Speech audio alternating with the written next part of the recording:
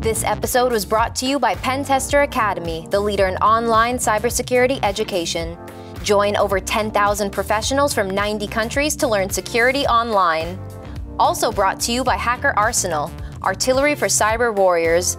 Visit us on hackerarsenal.com to check out our latest attack defense gadgets. I'm Marley Oxenome from Pen Tester Academy TV, and welcome to our show, Access Point, where we spotlight cybersecurity companies and give an inside look at the people and technology behind the latest advancements in the industry.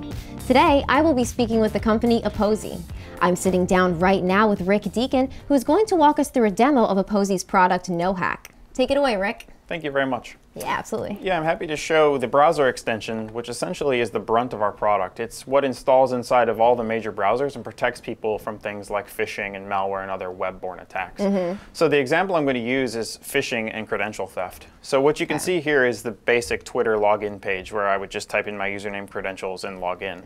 The entire time during this process, the Apozy NoHack is running, the Apozy NoHack extension is running in the background, and I just got logged in without an issue. But if I go over to the page on the right, which is a fake Twitter login page that I just set up. And it's critical that I just set it up because blacklists and other sort of scanners can't detect these sort of things when they're set up on the fly. But Apozy NoHack works in a way that it stops them right away. So it's password-secure.site, and what it's trying to do is simply steal my Twitter credentials. So when I go to try to type something in, you can see in the top right, it tells you protection is on. You don't use this site often, so actions like typing are locked. And it's going to repeat that every time I try to type something or do anything on the page where I'd be giving away any of my credentials. So it's protecting the user from anything being stolen. That same sort of behavior would happen if someone were to do something like a drive-by download or a malicious script were to try to run. And that's essentially exactly how the product works. Very cool. That was really easy. Oh yeah, absolutely. We tried to make it something where it can deploy very quickly and easily. It tells the person exactly what's going on and protects them with no hassle and no problems. Wonderful. Thank you so much, Rick. I appreciate it. Thank you. All right, that's all the time we have for you guys today, and be sure to tune in next time for another episode of Access Point.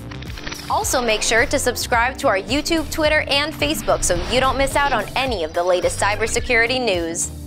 This episode is brought to you by Pen Tester Academy, the leader in online cybersecurity education. Join over 10,000 professionals from 90 countries to learn security online. Also brought to you by Hacker Arsenal, artillery for cyber warriors. Visit us on hackerarsenal.com to check out our latest attack defense gadgets. Thanks for watching, and we'll see you next time.